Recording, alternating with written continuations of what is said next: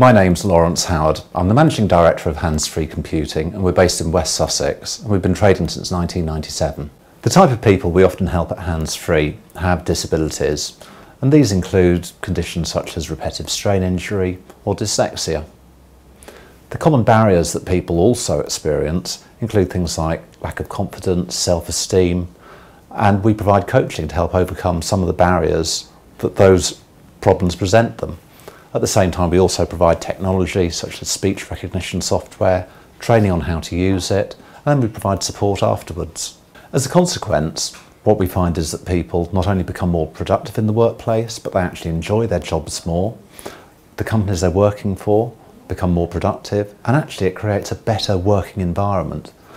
On top of this, we actually find that the benefits of what we deliver move over into people's personal lives as well. The great news is that we can provide advice on where to get funding for these types of solutions, and these can include government schemes such as access to work, or if you're a student, things like the Disabled Students Allowance.